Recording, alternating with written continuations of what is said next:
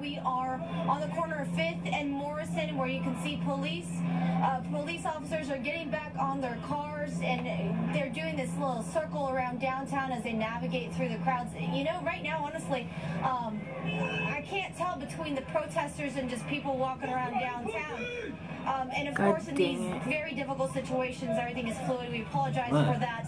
But earlier, a few minutes ago, Dan, our photographer, got some video of a person getting pepper sprayed by a police officer. I don't know if it was the same person, but it definitely looked like it hurt in there.